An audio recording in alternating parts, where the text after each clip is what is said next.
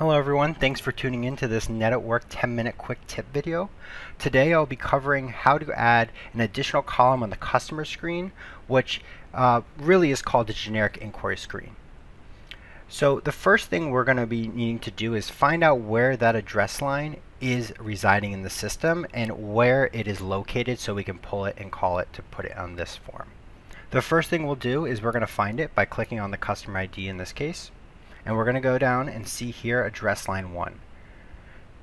The next thing we need to do is figure out where in the system it is located, and to do this there's two ways to go about it. You can either hit Control and Alt on your keyboard and you'll get this little question mark that appears by your cursor, or Customization Inspect Element, same thing. On here we're going to be looking at two specific pieces of information, which is the data class and data field. This will quickly just tell you it's under the address table and that we need to go look under the address line 1 field in that table. So write that down separate on a separate piece of paper, take a screenshot because we're going to need it for the next step. After you have that, we're going to go back. We're going to drill into the customization menu and hit Edit Generic Inquiry so we can actually add the address line to display. Next, you'll be greeted with a couple of different tabs here. The tables are the tables that the data field is residing in. In this case it was under the address, so we don't need to add another table here. But if you were adding a field in a different scenario that wasn't covered here, you'll add it on this screen first.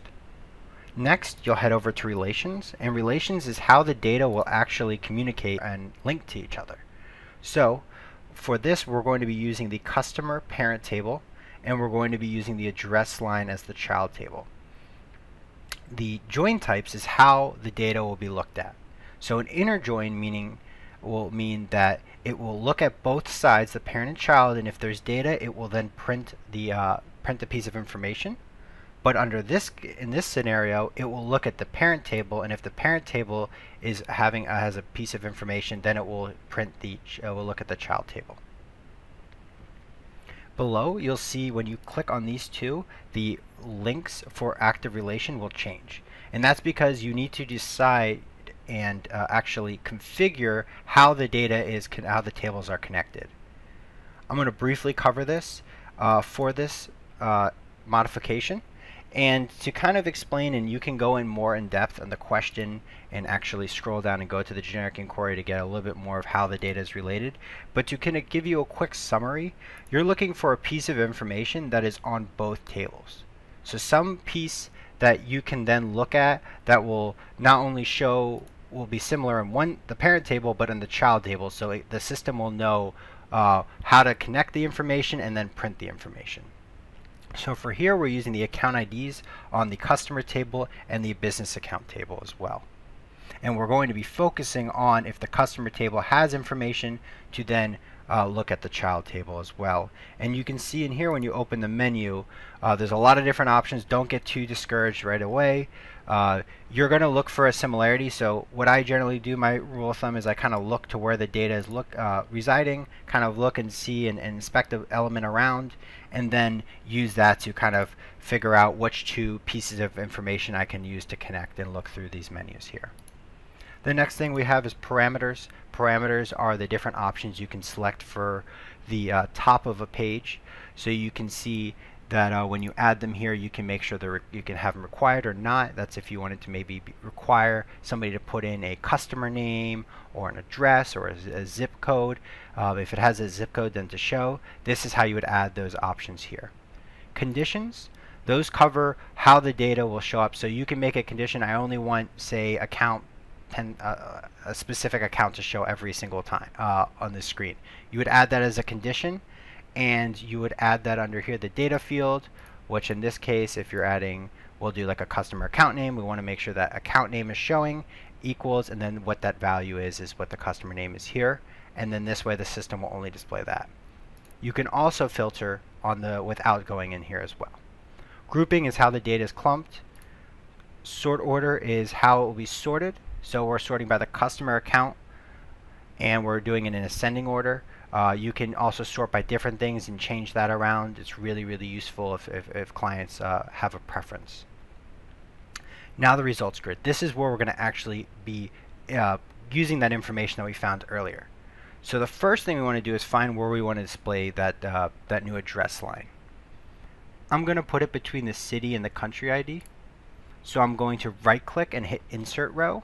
You can also hit the plus button here or new line. New line will show up below, but to be between, because I want it to display between for every for the users, we're going to insert the row here.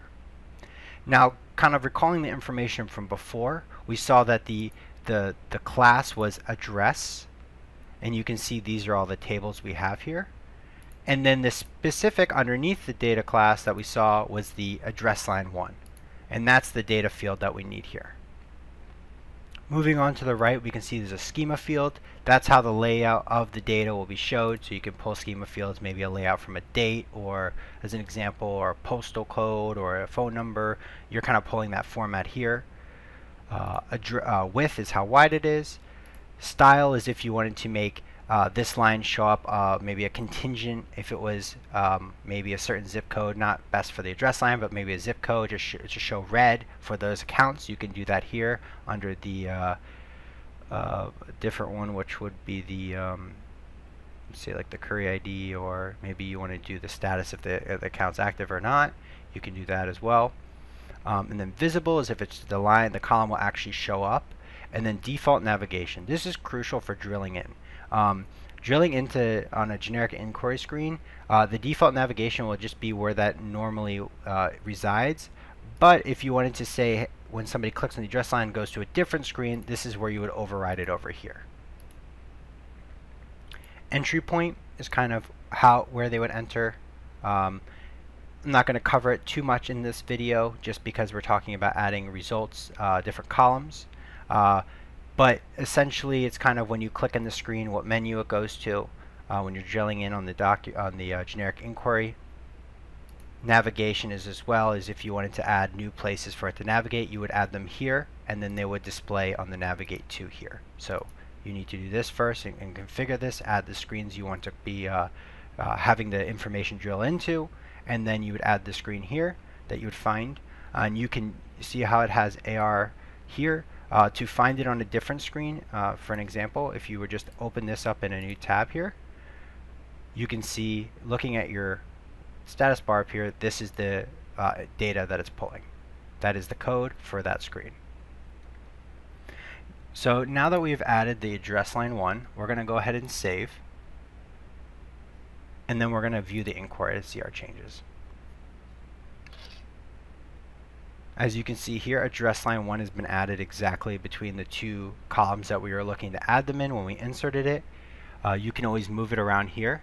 And sometimes I will point out that the address line will move to the right. Maybe you just add the line, you want to move it over. If you want to save that new layout of where it's located for everyone else in the system, don't worry. You don't have to go back and insert it. You can go to Tools here, Share Column Configuration. We're going to go Next. And then this will give us the option to set as the default layout for all the users, or we can override if somebody else has made a change. Some people drag columns around, resize them, and that's their new layout. But if they didn't touch it, it will stay at the default. But if they did move it, we can override that right here, so we can make the changes for everyone in the system. We can go ahead and hit Finished after that to apply those changes, and we're done.